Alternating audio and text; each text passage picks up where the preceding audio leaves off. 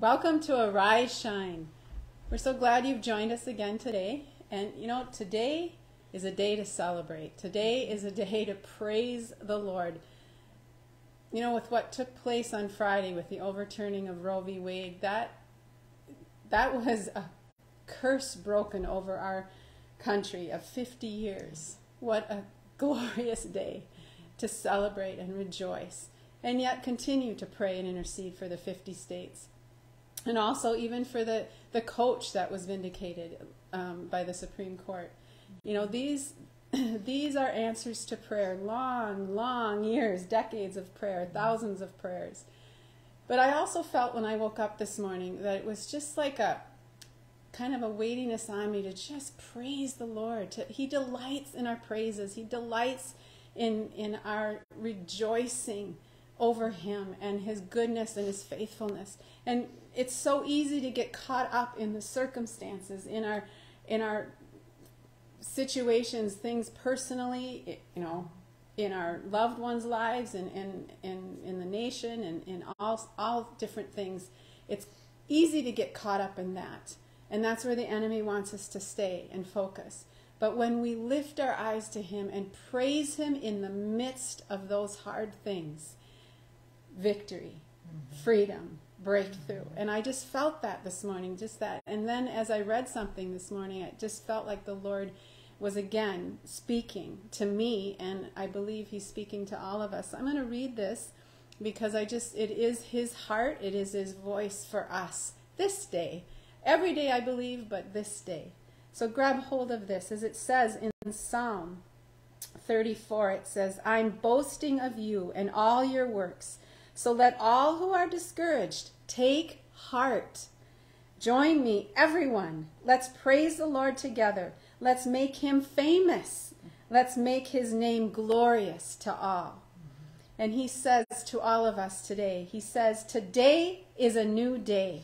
It is the day I created, a day filled with endless possibilities, a day for you to lift your head and remember who I am. Now is the perfect time to shake off that heaviness and clothe yourself with a garment of praise. Tell weariness to flee. Resist the urge to ignore my instructions as if they are words that hold no true answer. This is the answer you need today. I've seen the way you've struggled and made every effort to force things to happen in your timing. I want you to trust me for the perfection of mine. I know what you need. I understand the plan for your life in ways you can't even imagine. Will you trust me? Will you believe me and stop trying to figure it out?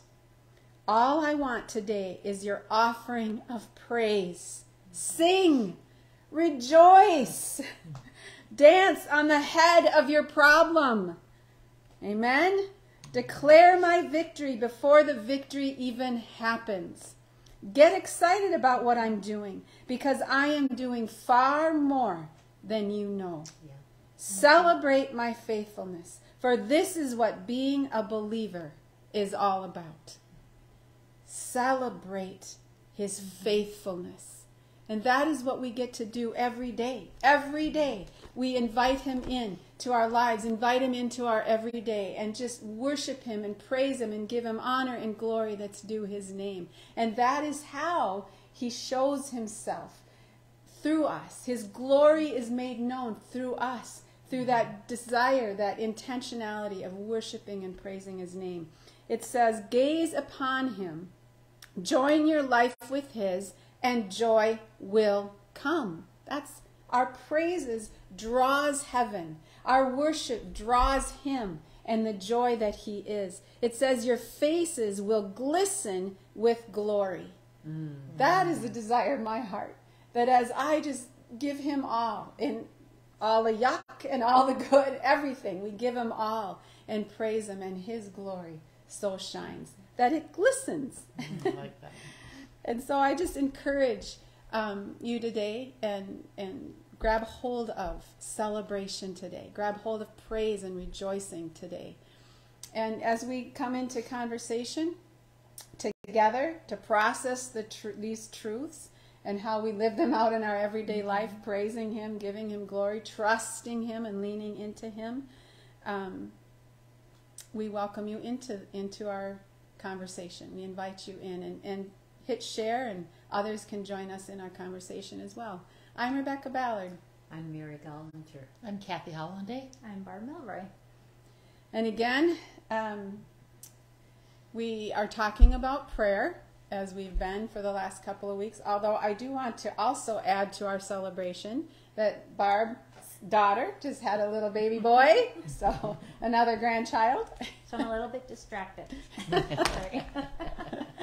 I imagine.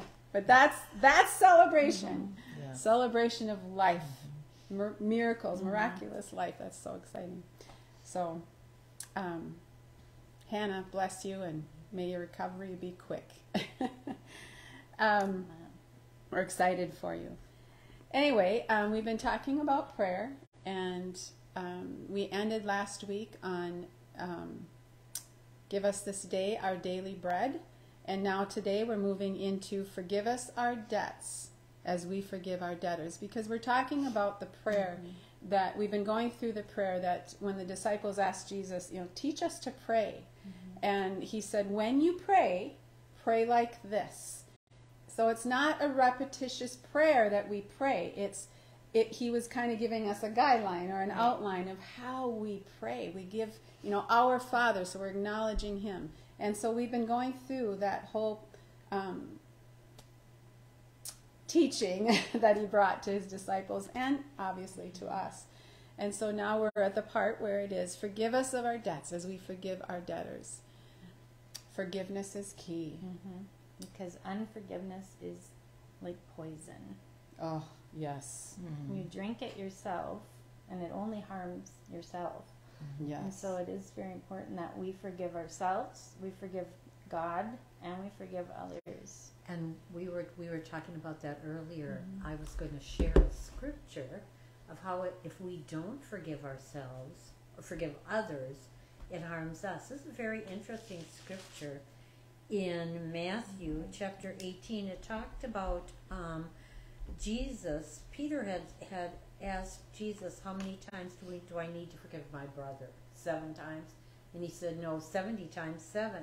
And he gave him an example of a king who came back to settle accounts with his slaves. And one had been brought with him who had a huge amount. He owed a huge amount. And he said, I'm going to sell you, your wife and children to pay for this. And the slave fell on his face and said, please have mercy on me. And he begged him, and I will pay you back. And so the king had mercy and released him. Well, this slave left and came across a slave that owed him money. And he demanded that slave pay him back. And the slave did the same thing he did, fell on his face and said, forgive me, I will pay you back. But he wouldn't. And he threw him into jail, I believe, because, he threw him into prison until he could pay him back. So what happened is the other slaves went and told the king. And the king was so angry. He said, should you not also have had mercy on your fellow slave, even as I had mercy on you? And his lord, moved with anger, handed him over to the torturers until he should repay all that was owed. So shall my heavenly Father also do to you if each one of you does not forgive his brother from your heart. And I think this is, in my personal understanding, I think this is a rare instance. I don't think he does that if we're not forgiving somebody, but there's key times when he does this. This happened to me when I was in a situation with a family member who I needed to forgive, and I wasn't willing to forgive, and God was dealing with me. So this exactly happened. He turned me over to the tormentors until I was willing to forgive this person. So he knew I needed that, and it was key, not only for me, but for the family that I was involved with, that I forgive this person. So it's so important. That's how the great lengths God goes to make sure we forgive, because it's for us. Yes. It wasn't just for the person I needed to forgive. Doesn't even matter if that person knew I forgave them or was even repented. It was about my heart as the Lord, as His child, forgiving and releasing something from somebody who I felt owed me a lot. And I did, and I was the one that received the freedom. Yes. But He's a good Father to do that. Mm-hmm. Absolutely. And that, you said you weren't willing to forgive, and that's part of, if I had my phone, we kind of looked up the definition of forgiveness this morning, and I probably lost it now in the pictures of babies.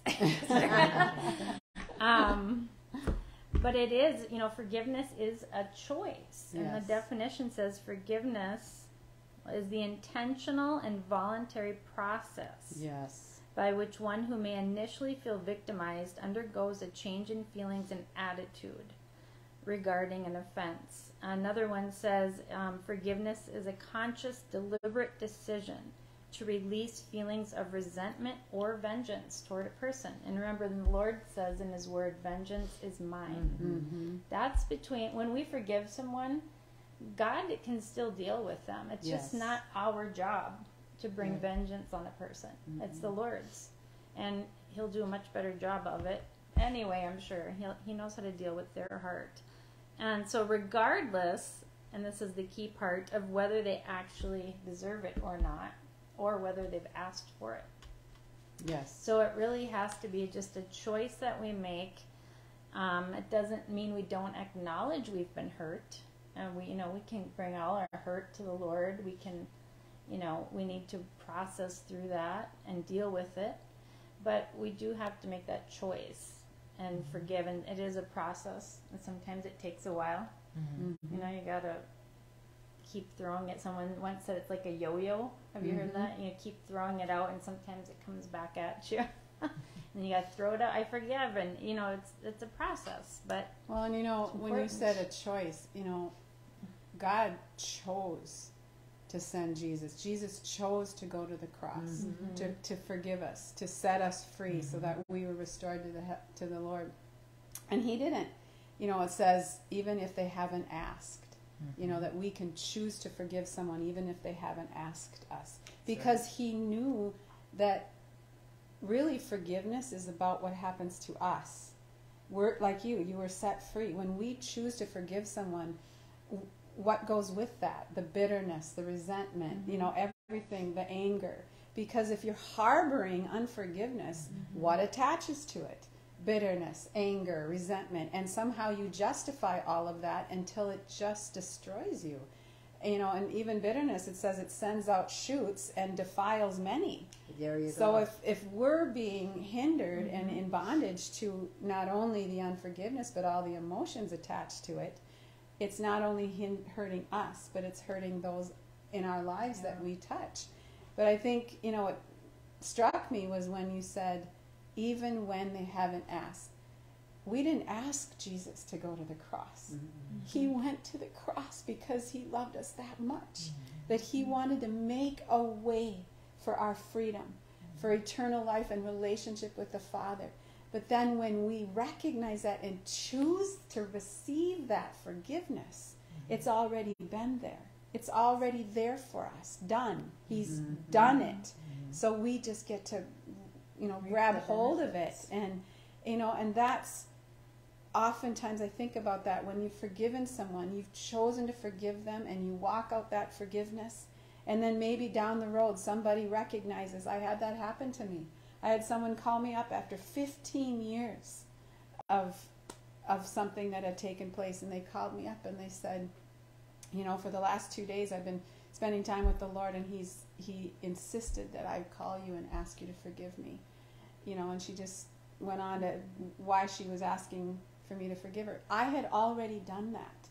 And so it was okay, it was good, and I told her that, so what a beautiful thing that I was able to be fully free and fully able to love without that asking, but then the ask did come.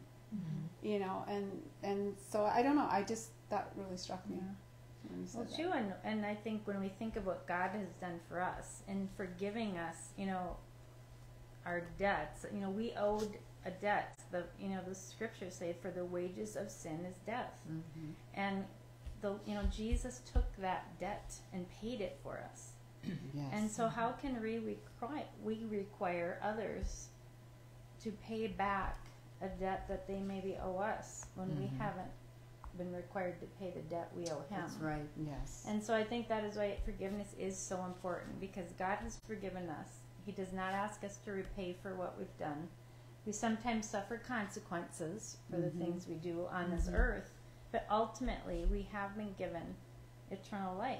Yes. And that is a gift that we don't deserve. And so when, we talked about forgiveness as a gift God gives us, then it's also a gift that we give others as well. That's it. Well, and when you are able to receive a gift, when we're able to receive his forgiveness, we've come to that place where we humbly come before him and we are able to really accept and receive his forgiveness. We're able to give that out because he now is within us. He who gave us that. We now understand and acknowledge that we've been forgiven, and so we are able to give that out. It's like our relationship with the Lord. When we love him and grow in intimacy with him, his love overflows from us. Well, so does forgiveness. As we receive it, we're able to give it out. And so I think it starts there. First, receiving his forgiveness for our own lives, and then we're able to, by his grace and mercy, give out forgiveness. It's not about how we feel. It's a choice, like you said. We may not feel like that person deserves it. We may not feel like my anger's all gone and I can choose to forgive this person, but we can. We can choose forgiveness. Just as we chose to receive it, we can choose to give it, and then God moves in that, and we're able to come to that place of even feeling it. We have to get in touch with what God's done for us. Really know what he's done. And this, God put this on my heart today. It's from Luke 7, 37. And it says, in the neighborhood there was an immoral woman of the streets known to all act of worship. And it says down farther, it says, it's a story about two men who were deeply in debt. One owed the bank $100,000 and the other owed $10,000. But she said, so that's the other story, but she said she has been forgiven of all her sins. This is why she has shown such extravagant love. But those who assume they have very little to be forgiven will love very little. And then later on he says, your faith is in me has given you life. And notes from that, down in the notes, I'm got the same Bible. This is interesting because in that story it says Simon thought Jesus should have known the sinfulness of the woman, but Simon should have known the love of the one next to him, who was ready to forgive and restore. Religion focuses on the sinfulness of a person, but faith sees the glory of the one who forgives and heals. That's huge. I just think faith, when we have faith, we're believing in the one who offers the forgiveness. Therefore, we are able to as well. So I'm always asking the Lord, help me to see with your eyes, see the gold in that person. Help me see past the behavior or past the offense, and let me see what you see. Yeah. Because then I'm seeing what he sees, and I can forgive and I can heal, and love. And we get in touch with what he's done for us and who he is and how much he loves us. It's almost like we're willing to do anything, to be close to him, to be with him, to not have that separation between us. And it's important because some of those steps are difficult. Yes. In forgiving. Yes.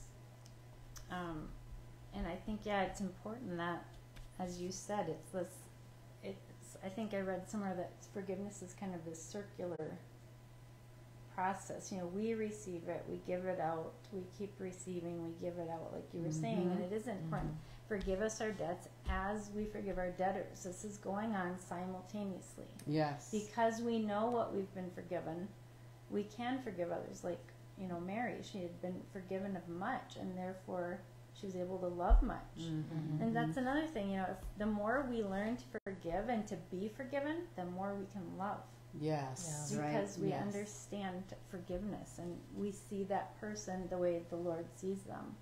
So I think that is important. And there's nothing hindering that love. Because when you've forgiven and you've let the emotions go with it, then you're choosing to, okay, now I want to learn how to love. And so forgiving is making way for the love, like and then you you're said. not controlled by those emotions. Emotions Yes. are very powerful. Yeah. And so I think it's important in that definition where you're choosing to release negative emotions. Yeah. It's important because then we're controlled not by those, but rather by the love of God that, Well, and I think that's why he Those- said vengeance is mine. Because in our emotions, we can seek revenge. Or we can seek to do not so nice things. So then we're just doing what others have done to us. So he's like, no, choose forgiveness and let vengeance be mine. because will we deal don't- with it. Yeah, we don't know that other person's heart either, and the Right. Lord does. Yes. So yeah, it's just better to forgive and forgive and forget. Some people say, but even that, I think that we can still have boundaries within forgiveness. We don't have to forget everything. Sometimes there are situations that are not safe to be with certain people, but that doesn't mean we can still harbor those feelings Right. that are negative toward them. Another thing, I think that's why it's important. I think he asks us, to ask for forgiveness, and not just, we talked about how reciting this prayer is not God's intention. It's more of a pattern. And so we don't want to just flippantly say, well, forgive me my sins. I think it's important that we ask the Lord to, he said, examine in the Psalms, examine my heart. Yep. See if there's any wicked way in me. We're to ask that, and the Lord will show us. Yes. Mary, there's a, you had a good point. We don't want to get stuck there. No. We don't want to constantly be looking at ourselves like we're so, I'm so, woe is me, I'm so sinful. But it's on a day-to-day basis, it's okay to say, Lord, where am I lacking, or what do I need to forgive? Ask for forgiveness for today, and keep that slate clean. What do you want me to see today? Yeah, what do you want me to And see? he's faithful. And it's a process. He's not going to reveal it all to us, No. He knows when we're ready. day one. He knows when we're ready. He knows when we'll be able to overcome and walk it out. Or sometimes it's, where you react to in a situation. Again, we talk about emotions, and something comes up and we react, and it's like, Lord, why did I react so strongly to that person? What is it that, wow, And to me, then I go to the Lord. Lord, why? Why did I react so strongly? What is hidden there? Or is there unforgiveness? Or is there something that just erupted in me that I would have that kind of reaction? I think even in that asking, and then he's so good to show us in a way that we can really just repent and then move forward knowing we're loved and forgiven. We don't have to be stuck. I think that's important because, when I was first saved, everything was all fun and wonderful. But after a few years, I think, I was established in the Word. I was trusting the Lord. And the Lord, had told me ahead of time, He's warming up the water, because I needed some cleansing in certain areas of my life that I wasn't aware. I thought it was part of my personality. But so we're not aware of some things that we need to let it go of. And I was remembering one time I was in Toronto at the big outpouring there, and I was soaking. During soaking time, I was laying on the floor, and I always had a victim mentality because of things people did to me, and I just would blame other people, and it was a victim mentality. And yes, it was wrong what people did. But when I was soaking, the Lord wanted to get specific, not just general. I forgive them all. Anybody who hurt me, I just forgive them. He wanted me to be specific, and this had to do with it was healing. He was healing me about my father, and it was the outpouring was the Father loves you. But remember that. but at the same time, when I was processing, God showed me that even though I was a victim in many ways, but part of the things that I did, I participated in my own defilement, and I had to repent of my part of the things that I did. And when you know the Lord loves you, it's not a huge deal. It's like, oh, yeah, I did do that, and I repent of that, Lord. Please forgive me. And then He showed me how I had blamed my father because he wasn't there. You know, that if he was there, none of this stuff would have happened to me. And so I could go at another deeper level and forgiving my father, my earthly father as well, because it wasn't, that part, I couldn't blame him anymore. I took responsibility for myself, and then I could forgive people more easily. So it was like, this is this example of being specific, and how it's just like the Lord washes you with water when He brings something to your attention, and you can just give it back to Him and let go of those hurts. Mm-hmm. Mm-hmm. I read somewhere too that forgiveness is kind of like taking a shower. Mm-hmm. We don't, we're forgiven when we're walking as Christians. We are forgiven. If we died today and hadn't thought to repent of a certain sin, we're still forgiven. Mm-hmm. But it is like taking a shower feels good. Mm-hmm. It's just refreshing to get the dirt off. Mm-hmm. And so again, it's kind of like it's for us. It just takes such a burden, I think, off when you can forgive. Another thing you talked about, being specific. And I think for me, some people, I'm not a big, a lot of people get sin as, adultery or stealing or lying. They think of the big sins, or, and a lot of us just don't do those things regularly. And so I think we might think, oh, just, forgive me my sins, because I know I'm a sinner. But there's a lot, I tend to be more guilty of the sins of omission, which is not doing something the Lord's asked me to do. And so I think we have to ask for not only the forgiveness for the things we've done, but the things we haven't done. Mm-hmm. That maybe the Lord, and sometimes I can just be so flippant with that stuff. For years the Lord, would ask me to get up early and spend time with them and pray, and I'd be like, oh, I'm not a morning person, like, really. And for years, and He would just keep nudging me, and I would read scripture, and the more mature we get, the more He can kind of hold us up to a higher standard, Yes. And finally He's like, that's sin. It's like, I'm asking you to do something, and you're just, shrugging your shoulders and saying, no thanks. So I've had to learn to really let God go deep and find those little sins of omission, things that I haven't done that He's wanted me to do. And the importance of this, again goes back to, well, why does that even matter? Because we want to go deeper with Him. Mm-hmm. We want to know Him and know His heart. Mm-hmm. So, and I don't know if it was you or somebody was talking to me the other day, and they said, I think it was you, why would we not want to know the very one that we're going to be spending eternity with? There you go. And I thought,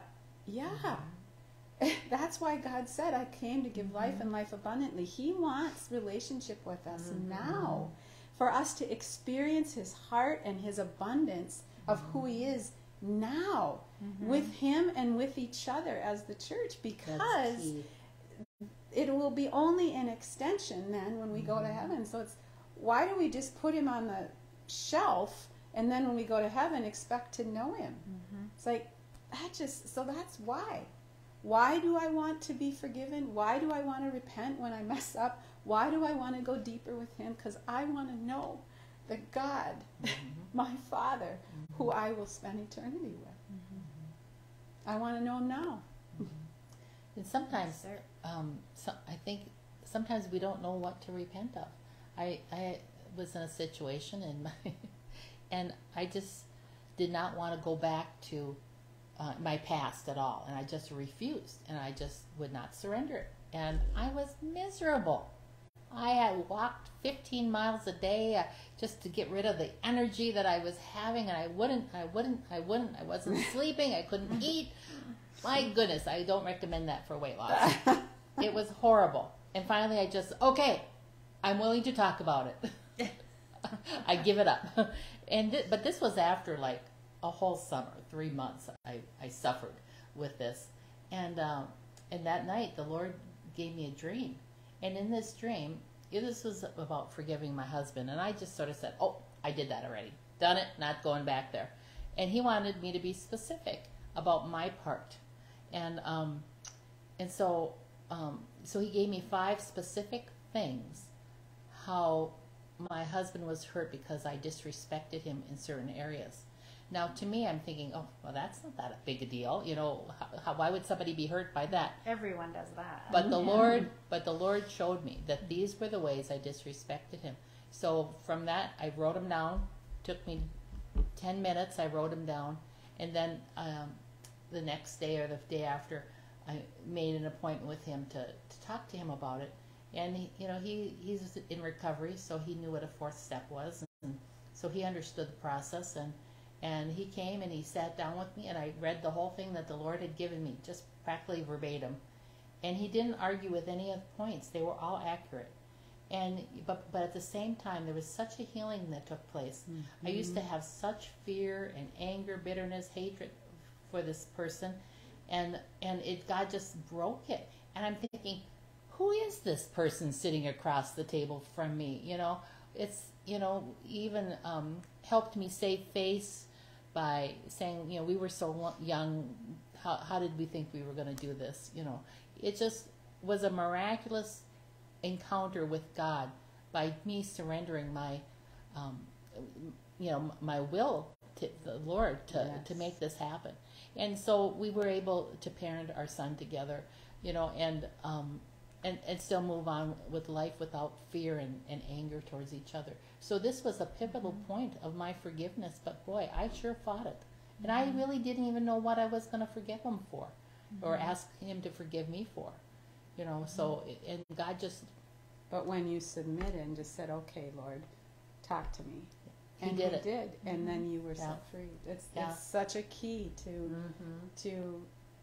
and even that's a clue. Sometimes when you realize there's something going on with me, I'm angry all the time, or I'm down all the time. Lord, what is it? And He will show us. And there's freedom in forgiveness. And really, that's the foundation of our walk with the Lord. Receiving His forgiveness for us and all that we have done, that connection to, restoration. And then choosing to forgive others allows then Him to be seen in and through us. So forgiveness is so foundational. Yeah. And it's possible. That's what I've been learning over the years, that even when it seems like there's no way this person's deserving of forgiveness, there's no way I'm going to forgive myself. I mean, a lot of people get stuck on they can't forgive themselves. That's right. Yeah. But they're only seeing themselves and their sin from their perspective, not from the Lord.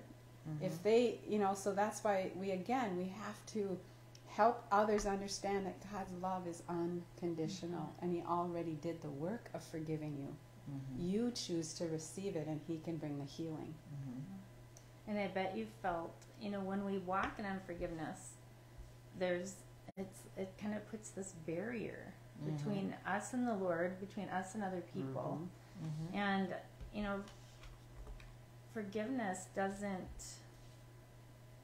unforgiveness, I don't lose my relationship with God because I'm, walking in unforgiveness, but we lose fellowship. So we're always His children, but when we're walking in unforgiveness, sometimes it affects our fellowship with Him. Nobody wants to, it's like a child when he's guilty and he knows he's guilty, you avoid your mom. You avoid your dad because you're guilty. And I think we do the same thing with God. When we're walking in unforgiveness, when we need to be asking Him to forgive us or others, it puts a huge wall up. And we tend to hide. We hide in our guilt. We hide in our shame. and we can't fulfill our destiny. You know, we talk about his kingdom coming, and that means that we're becoming everything he wants us to be for him on this earth. And we can't become that person when we're stuck That's right. in unforgiveness. You know, and that leads me to that whole idea that many are taught that when Jesus was on the cross and he said, you know, Father, why have you forsaken me? My God, why have you forsaken me? Many think that God the Father turned his back on Jesus because he couldn't look at him or look at sin. That's actually not truth, because the whole rest of the Bible talks about our God says he will never leave us nor forsake us. He loves us. He's our refuge, our strong tower. He is always with us. So Father never looked away from Jesus, but because Jesus took on the whole sin of the world, it was the fellowship. He could no longer He couldn't receive from the Father. He had been communion with his Father God that whole time. But then sin, when he took sin upon himself, then no longer could he hear or see or commune with the Father because the sin was in the way. God, the Father, was still right here. He was right with Jesus. He was probably old then, you know, but he was right there. He had never left him, and he certainly didn't turn his back on him. It was that the sin that Jesus took on kept him from the fellowship with his Father that he had had. But that, again, was restored when death was conquered.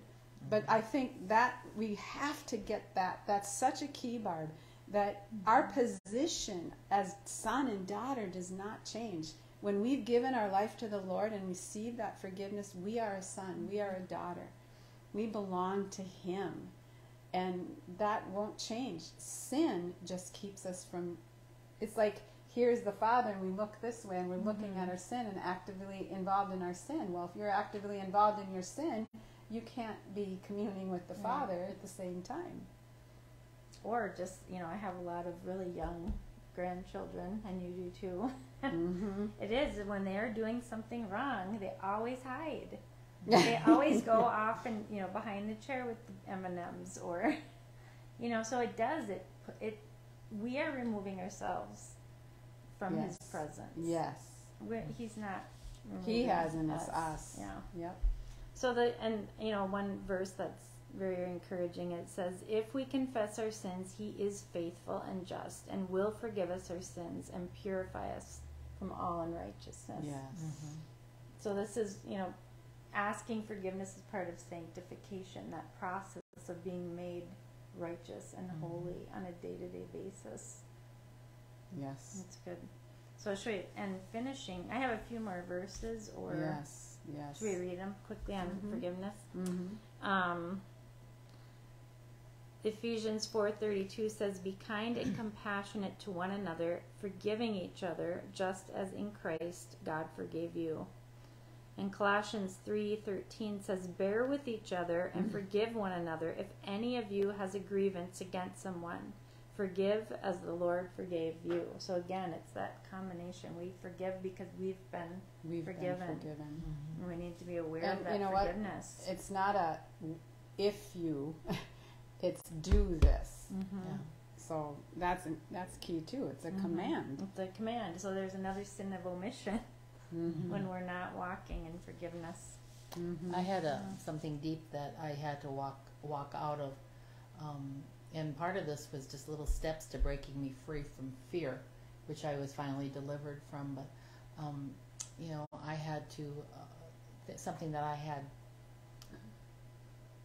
you know, put aside in my subconscious and really didn't address, and the Lord brought it up that I needed to address this with a family member, and you know, I didn't want to. I just brought great fear upon me just to even think about it. But I knew, you know, I was trusting the Lord, and he walked me through this, that I would.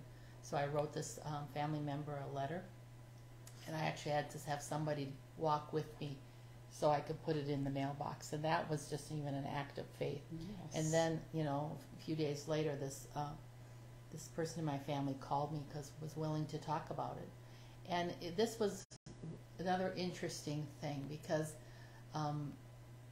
the details I had about the situation were a little bit foggy, but I was, I needed to address the situation, but just for myself, because I was feeling, growing up, I had no voice, and so God was giving me my voice back, and so here, the person actually didn't even acknowledge that they did what I was explaining, and they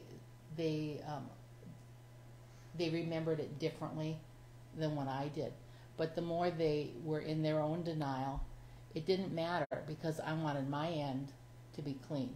And so what I could do, I started becoming clearer and clearer and clearer. And then I wasn't trying to convince them or vindicate myself or do any of that. I knew what the Lord wanted me to do, even though they didn't really receive it. They said they were sorry that I felt that way, kind of thing, but I could forgive them and release it and let it go. And I just was clear in my mind what my boundary was, and that I had a voice to speak forth about it. And I do have a relationship with that person now. That forgiveness has, even though it wasn't complete on their end, that wasn't my job. My job was to obey the Lord, and it was a huge thing to come against fear of doing this. And and eventually, like I said, I have a voice back, and I could speak up for unrighteousness, and I also was free of fear eventually, by taking these steps against fear. So God is in the details. Yes. And it doesn't matter if the person even receives it.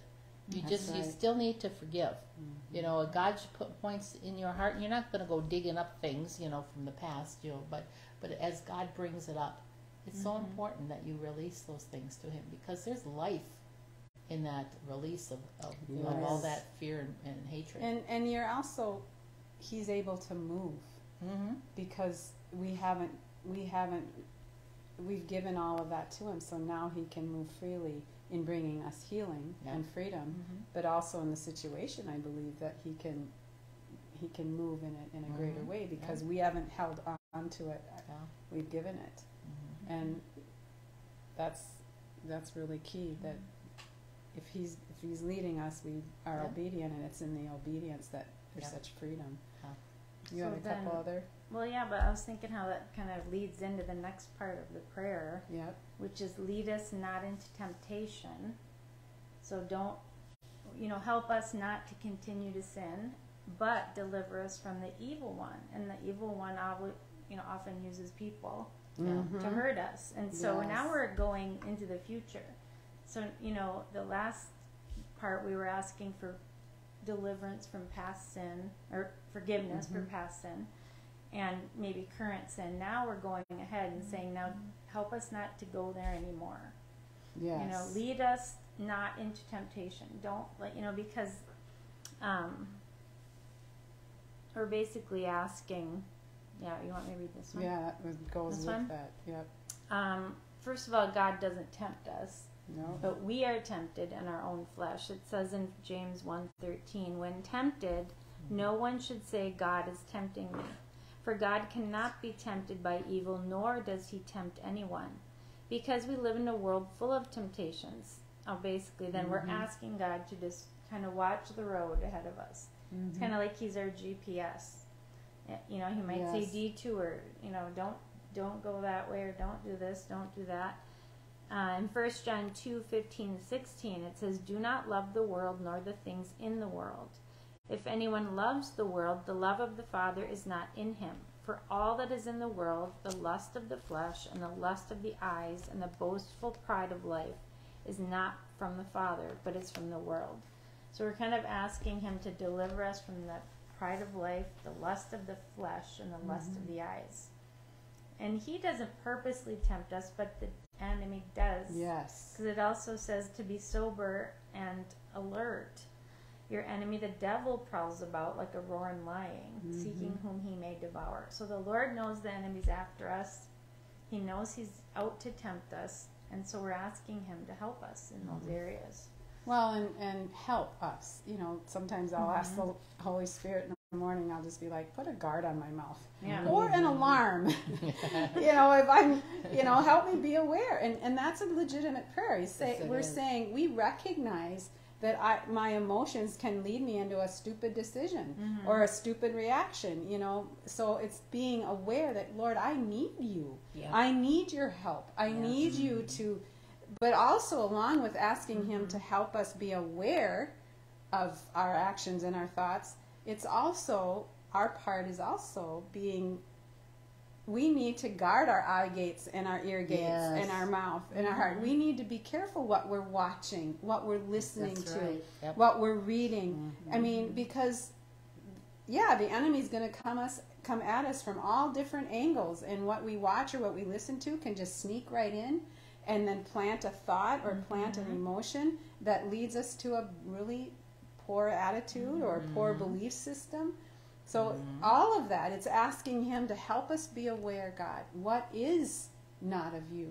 Help me to discern, you know, when I'm watching, when I'm listening, what I'm, you know, reading, that it is always feeding my spirit. It is always, you know, something that is pure and lovely and good and holy and not going to lead me astray. So I just think that, I think Jesus was saying, pray this, you know, ask for help because I am your helper. Ask for guidance because I am your guide. Ask me because I won't lead you in temptation, but the enemy will try to. So I will help you and I will deliver you, but choose me and ask of me. There used to be a saying years ago that was, you are what you eat. Remember that? Yeah. And it's basically the same thing. You are what you watch. You are what you listen to. And you can, I love the analogy that I heard one time about, you know, you have an ocean liner in the middle of the ocean, and if the captain is steering even a quarter of an inch off of his, you know, goal that he's supposed to go to, within a day or two, he's way off course. And so that's why we need to depend on the Lord and ask his help, because we don't know. Something can look good, it can smell good, it can sound good, but it's not good. So we need to depend on him and ask him, and he'll always tell us. He will. Matthew 26 is a good verse too. Verses 40 and 41 says, "And he came to the disciples and found them sleeping, and said to Peter, 'So you men could not keep watch for me for 1 hour? Keep watching and praying, that you may not enter into temptation. The spirit is willing, but the flesh is weak.'" So again, it's our flesh that is weak, and the Lord knows it, and we need help. And he's letting us know that he knows He's reminding us, Yeah. you need help. Again, you know, it's so important, you know, that we realize that praying and spending time with the Lord is so necessary, because we glean these truths from the Word and from Him, and then we can, God told me to watch for that. Yeah. You know, that, you know, it speaks of that, or this is God's character, and you know, so this is His And Word then is so powerful. His promise to us then in 1 Corinthians 10:13 is that no temptation has overtaken you except what is common to mankind, and God is faithful. He will not let you be tempted beyond what you can bear, but when you are tempted, He will also provide a way out so that you can endure it. So either He leads us away from temptation, or if we choose to put ourselves into that, He does provide a way of escape. Yes. So it's a winning situation, but we have to do our part and remember, you know, beyond listening, it's about, you know, hearing from Him, being in the Word, asking Him for help and wisdom. Absolutely. And then the last verse. The last part, which is in one version in the New Testament, not the other. "For thine is the kingdom and the power and the glory forever and ever." So if you were Catholic, you may have read from the other book, was it Matthew or Mark? One of them, Luke and Matthew, I think. One of them has that part, one doesn't. So this is basically the wrap up. You know, we're back to magnifying God again. For thine is the kingdom. This is all you, God. This is all yours. we're magnifying his name again. Yes. It's your will that all this be done. This is your idea. And so, give us faith to believe that you're going to answer. Yours is the power. We're saying we know you're able. We agree that you're able to do all this for us. And yours is the glory. And so when God answers our prayer, we know that the glory is all his. Yes. It has nothing to do with us. Forever and ever, which means God's kingdom has no end, and the devil is never going to win. Victory's ours. And I wish I remember the verse I read during the week, but I read a verse that was talking about how Jesus was saying that whenever he did what the Father was doing, and whatever he said what the Father was saying, the Father was being glorified through him. Yep. So in our relationship with the Lord, when we are living out as his hands and feet and his voice who Jesus is on earth, he is glorified. So and the glory forever it's his, your glory. It's your glory that in us and through us is known. And that's his heart. He wants relationship with us because he wants relationship with us, and because in it he's glorified. I had a word this morning from the Lord about glory.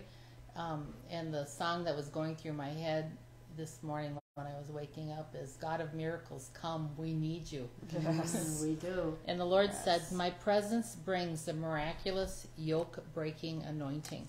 Cultivate an atmosphere of my presence and watch breakthroughs increase. Revelation and restoration come with words of knowledge and wisdom. I desire to increase all spiritual gifts in you to use for the edifying of my church. The glory of my manifest presence will be physically evident in this coming season. Recognize it and saturate yourself in it. I dispatch yoke-breaking angels today to free my sons and daughters. Step into the brilliance of my glory. Interestingly enough, that word he gave you really is a segue into next week's panel. Yeah. Talking about Hearing God. listening and hearing 'cause and that's recognizing his voice. Absolutely. That is key. And honestly, again, that's what prayer is. It's doing life with Jesus. Communion with him. So we're listening, we're communing with him, conversing with him. And so often I think let's not overlook that, like, our relationship with each other and how we converse with each other and are there for each other and pray for one another is how Jesus is with us. I mean, he's sitting right here at the table with us, conversing with us. So I just love that what he really was teaching the disciples was, when you pray from relationship. I find it very interesting. It was either this week or last week when I was going through something rather difficult, and I thought, oh Lord, I need somebody to pray for me. He said, but Mary, I'm praying for you. And I thought, oh, you are. It never occurred to me. We just don't think about it, but that's scriptural. It says in Hebrews, he ever lives to make intercession for us. And I thought, wow, who would be the best person to pray for us? Jesus. And speaking of prayer, we're going to just end with a little bit of prayer. And again, if you haven't put prayer in the prayer requests in the chat, please do, because we can also look at it later and pray for you, because we just take that seriously. And so just pray with us as we close. And yes, next week we'll be talking about listening and hearing the voice of God and how important it is. And sometimes there's hindrances to that. Sometimes obstacles get in the way of our prayers or in our prayer life. Sometimes, what gets in the way of us being able to spend time with the Lord and pray with him? So we'll talk about that. And also just practical ways in which we can really grab hold of the discipline of time with the Lord. Because our lives are busy and full. But you know what? How do we know truly who He is and how to live out who He is in us unless we do spend time with Him? So we'll give some practical ways in which you can bring the discipline of prayer into your life and communion with the Lord into your life. And that's the key word, discipline. You know, and again, that's something that Holy Spirit helps us with. We're not alone in any of this. You know, He delights in us. So why don't we close in prayer? I see our moderators giving us a prayer request. Oh, okay. So we are praying for a friend of ours whose brother needs help. So I pray for this person. His name is Mike. I lift him up and I thank you that he feels safe where he is. He's glad where he is, and he is in a place where he is receiving help. Lord, we ask you that Mike would open completely up in every way and receive everything you have for him, that he would take advantage of every opportunity you have for him, that he would be vulnerable with you, that he would open himself wide to you and receive the healing and deliverance and restoration that you have for him. You want to do a complete work. You don't want him to walk out being 3/4 of the way healed. You want to do it all. You want to set him free. So we ask you to do that. We ask you to work in his heart and make him willing. Create in him a hunger for you. Create in him a desire to surrender to you no matter what it looks like and no matter what it costs. We ask you to have your way with him and glorify your name. We ask you to hedge him about and protect him. We ask you to keep him away from the people that would be a bad influence on him and draw him to those who would be good for him. Shut the doors that need to be shut. Open the doors that need to be opened. You are wonderful, God, because you tailor-make the journey for each person. You have a plan and a purpose for each one, so we can trust you with Mike, and we thank you in Jesus' mighty name.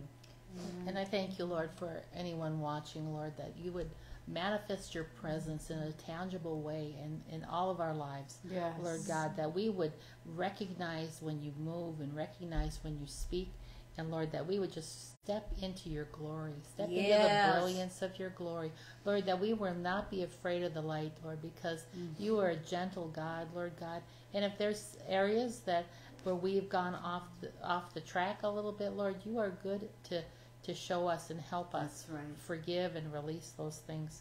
So we thank you today, Lord God, that for our relationship, Lord, that you make yourself known in Jesus' name. Amen.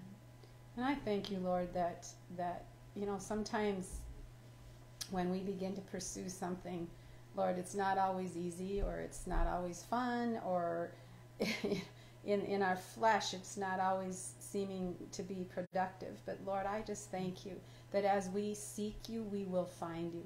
As we pursue you, Lord God, that you increase in us, and we recognize the joy, and it comes to that place where we want to run after you, Lord God. And so I thank you, Holy Spirit, that you are causing all of us, those watching and all of us, and your church, Lord God, to hunger and thirst after you in a way that we've not known before, that as we seek you, we will experience you in greater measure, Lord. And I thank you for that, because that is your promise to us, Lord. And Father, I just pray for anyone, Lord, who needs to walk in forgiveness, Father. Yes. I just pray that you pour out your mercy and grace on all of us, Lord, who need to forgive. Yes. And just help us to walk that out, Lord, day by day. Yes. In Jesus' name. Thank you. And especially, God, I agree with that prayer, but especially, Lord God, cause us to be able to choose to forgive ourselves. Yes. Where we think we've done the unthinkable or unforgivable, Lord God, we just ask that you would cause us to surrender to your unconditional, immeasurable love. And that as we do so and receive your forgiveness, Lord, we'll be able to extend it to others. Yes. And especially to ourselves, Lord, in Jesus' name. Jesus. Hallelujah. And I just bless you and bless our days. Bless that little baby you get to go see. And we thank you for joining us, and we hope to see, well, we don't see you, but You see us. you see us. Yes. Bless you. In Jesus' name.